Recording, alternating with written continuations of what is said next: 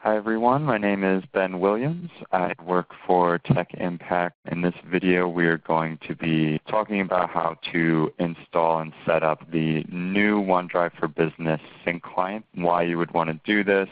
We have some improvements that have been made. We are also able to have more than 20,000 items in your library and still be able to sync to your computer. Another added feature with this new sync client for OneDrive for Business is the ability to do selective folder syncing. So you can save some space on your hard drive if you don't want to download your entire OneDrive for Business library to your hard drive.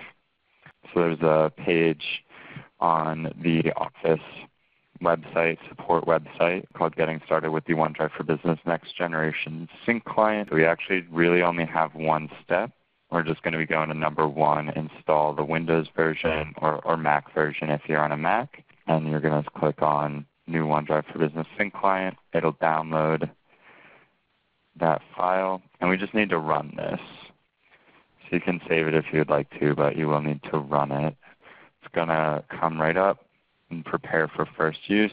And then it's just going to prompt us to sign in with our Office 365 credentials. If I click on this, it's just going to ask me for my email address. So I would put in my work account, my Office 365 account. It may ask you which one you want for OneDrive for Business. It's always going to be work or school. And then we can put in password.